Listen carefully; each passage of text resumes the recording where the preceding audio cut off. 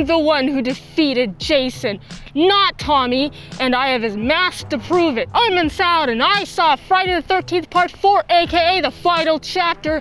It is directed by Joseph Zito, written by Barney Cohen, and if you haven't seen this movie, I will spoil it for you. Jason is dead from the last movie. This movie takes place immediately after the last movie. And we're at the morgue, and guess what? Jason's body is gone. Can you believe it?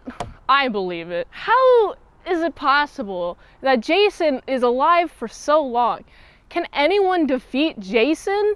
Why does he keep coming back? Well, anyway, Jason's like, I'm gonna go to Camp Crystal Lake, because that's his house. The lake anyway, not any structure near the lake, but the lake itself is his house. So anyway, we also have a bunch of dumb teenagers decide to go to Camp Crystal Lake.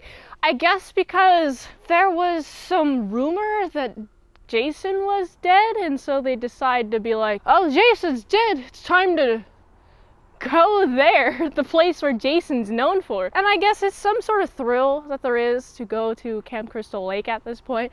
But man, it's been freaking 3 movies, and now we're on the 4th movie, and people were still going to Camp Crystal Lake? Man, how dumb are these people? Or how exorbitantly low are these prices that a bunch of teenagers can just go at any point? It makes me wonder who runs the cabins at Camp Crystal Lake. It sure ain't Jason himself. Or maybe it is. We're also introduced to Tommy. He's a little boy at this point. And there's also a bunch of teenagers skinny dipping. Look, I've never been skinny dipping ever. Have you been skinny dipping? How popular is it to skinny dip? I know my older brother skinny dipped, but it was with guys. There was never a woman around when he did that, and I never got the opportunity to skinny dip as a teenager. So seeing this, I'm like, man, I wish I skinny dipped. But I also didn't really have a group of friends who wanted to skinny dip, and I was really fat in high school. So maybe there's that too. Have you skinny dipped? Leave a comment in the below. Obviously, it's a Friday the 13th movie, so Jason comes and offs them one by one. There seems to be some interesting dynamics happening with this teenager group.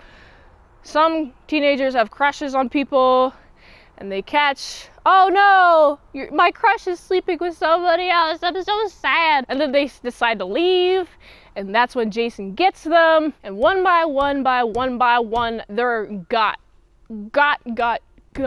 I think my favorite way that Jason gets these teenagers, there is this projection screen that a teenager decides to go way too close to. And this is why you should never sit close to projection screen, or else Jason might stab you. Life lesson learned. Never get too close to a projection, or else Jason might come in from behind the projection screen that is, and stab you in the butt or in the eyes or any other body part, okay? Jason is lurking. He's everywhere. He's all over the place. If you've seen a Friday the 13th movie, this is that. It's another one of those. However, there are some few key differences, and Tommy is there. Also, this is the one where we see Jason's face underneath the mask for the first time, and it is hugely deformed. It makes me wonder what happened to him. Does drowning cause that? Does drowning cause those face marks? What's going on with his face? Also, very distinctly different from his appearance in the first movie too, where he's like grabbing the person from the water in that boat. But I remember that, and I was like, man, that's a different face. What happened to Jason since that? Oh, all the attempts to stop him has left him with a lot of face marks. Okay, I understand. Also, what's interesting, Tommy, very important character in this movie. Even though he's a youngin', he seems to be the smartest out of everyone here. Man, I feel like teenagers aren't thinking with their heads, but they're thinking with their heads, if you know what I mean. So all these teenagers are not at all aware of what's happening around them until it's too late. And Tommy's over here like, man, this Jason guy needs to be stopped. And there's a point where Tommy gets him in the head with an axe, and then his mask falls off, and then we get to see his face, and then he falls down. And Tommy very wise young boy. He's like, oh my goodness, his hands are still moving. And he starts like hitting him over and over and over with the freaking axe or whatever weapon he has. He's like, Jason is still gonna rise though, man. I'm sorry, but this is a Friday the 13th series, and I know there are more Friday the 13th movies out there, so Jason will come back, despite your efforts, Tommy. However, I'm excited to see how brutally deformed he is in this movie.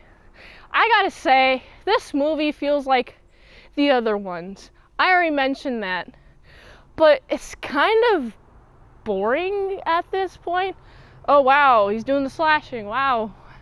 I didn't predict it. I feel like the fresh take is at the end when we have Tommy hitting him a bunch. Very cathartic. I don't think anybody does that in the previous films, if I remember correctly.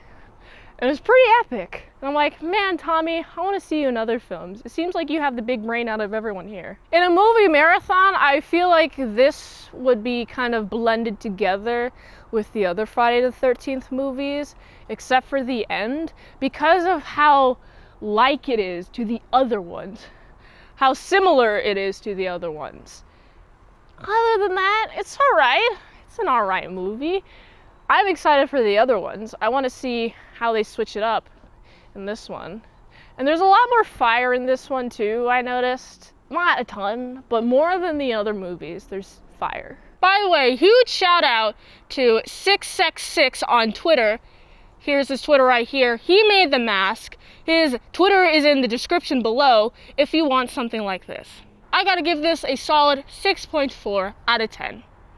If you like this review, watch another one on the platform who likes that $20 Dinos at patreon.com/ASEPresents for 1 movie review per 1 month. Go to this link tree to support the daily grindiness of all them daily movie reviews.